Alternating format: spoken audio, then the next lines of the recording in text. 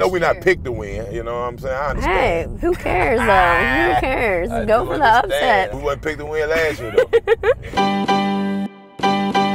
What are you expecting to see from this Catholic High team, especially knowing that you guys beat them last year? And when I talked to them this spring, the game that they said that they were looking forward to was you guys. Correct. Yeah, I don't want to say it's a rivalry, but I mean, over the last couple of years, I mean, the only thing that separated us was 7 points, both games. I mean, you know, they won 28-35, and we came back last year and won at 28-35. So, I mean, that looked like our golden number. So, we can get to that 35 number. It looked like that's the key to a victory.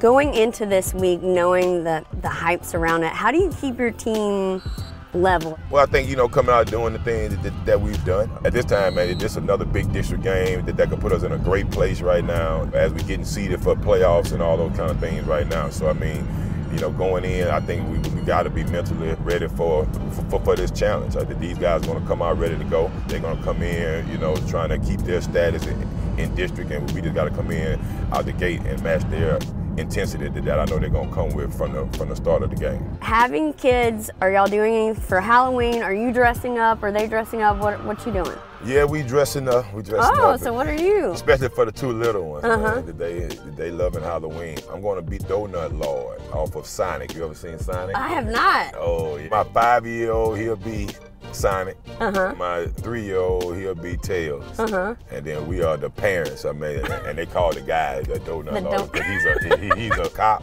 and he eats a lot of donuts. That is awesome. Right.